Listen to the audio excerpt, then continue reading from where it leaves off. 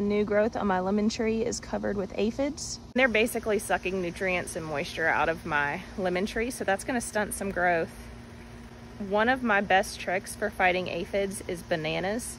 I know a bunch of people have started saying like banana water doesn't do anything, it really doesn't provide nutrients, it has to break things down, and that might be true, but what it does do is put a very ripe banana smell on and around your plant, and aphids think that that smell is indicative of swarming bees and will leave.